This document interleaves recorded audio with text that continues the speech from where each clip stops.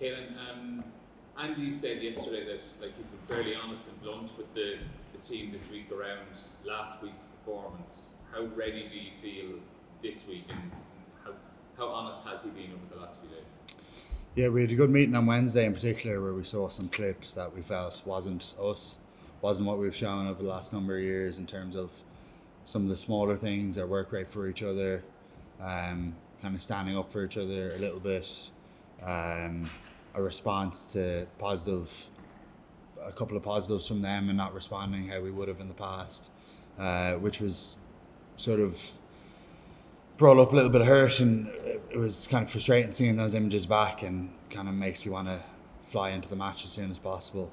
So we had a good training session off the back of that, and I feel lads have a little bit of an edge off the back of that as well. And we've also kind of spoken about our calm and doing things our way, which we can't go away from either. So it's kind of trying to strike the balance between being calm, doing things how we do them, but having a little bit of an edge and a little bit of an aggression with us as well. It's more than 3 years since this team has lost 2 games in a row. How much have you drawn on previous experiences over the last couple of years, like losing the first test in New Zealand, and the way you responded after the quarter-final of the World Cup to go to Marseille? How important have those games been to look back on this week?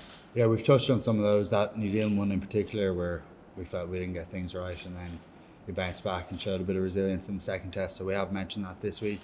I think, like I always say to you guys, that there's a lot of belief in how we do things in here, in the quality of player, the quality of coach. So I think we'll lean on that belief, and we want to finish with a good performance and a good result at the end of a long season.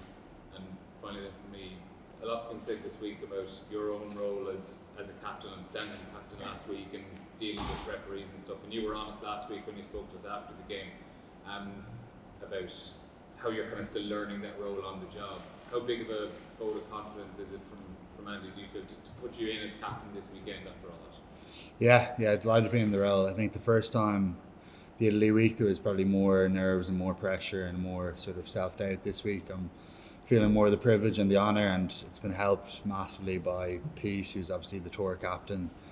We've had good chats along the way, but also the leadership group have stepped in massively and have taken weight off me at times.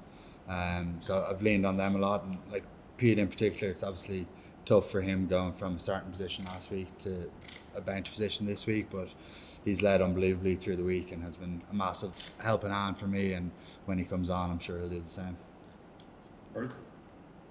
Congrats again, Caelan. Thank you. What was the chat like with Andy? Did he tell you exactly what he wants, or just say you're captain? Go on. More so the latter, yeah. Sort of lead with actions is kind of the key message in how I played, and he felt I did that quite well last week through the performance, and wants the same thing and this week. But of course you've got to also take into account the sort of vibe amongst the players through the week and little extra responsibilities through the week as well. But I think the main thing is the 80 minutes and how you show up then. As you say, you've done it before a few months ago.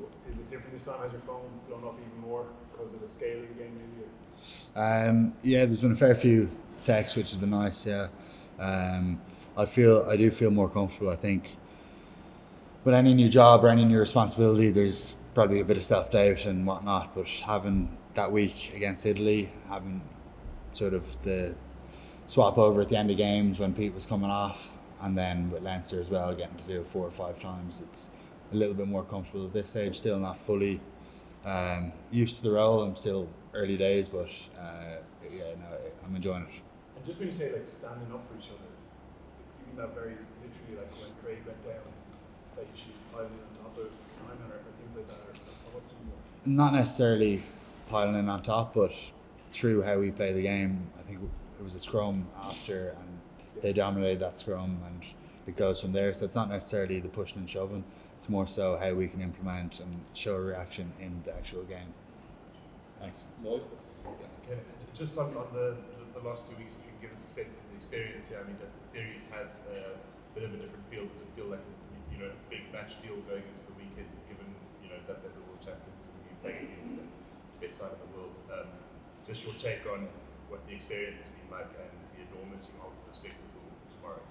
Yeah, well, we felt the same way last week playing in Loftus, where Ireland hadn't played there since '98, I think, when Razzie was playing himself that last day. So, like, it was coming over here in general, playing against the double world champions in their backyard is a massive experience and something that we all got excited by. But then losing and kind of the nature of the game a little bit last week, it's probably ramps it up a little bit again this week. And given that it's the last game of a long season for us, and that we were frustrated with how we showed up at times last week, it sort of ups that again. So there's big excitement within our camp for tomorrow and for trying to finish the season on a high.